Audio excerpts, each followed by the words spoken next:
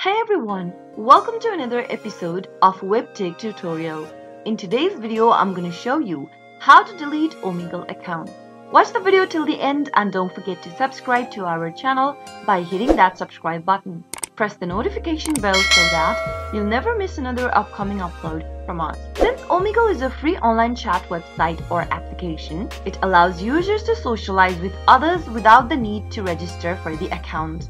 Which means you don't need to register before you can use the service. If you're tired of using Omegle account, then remember that it does not include any of your account information on the Omegle application or the Omegle website, so you don't need to delete your account whatsoever since there is no account to delete. All you can do is stop using Omegle if you are tired of the service, and if you've installed the Omegle application on your mobile devices, simply delete the application and never download it again. That is what you can do if you don't want to use Omegle anymore. I hope the tutorial was helpful to you.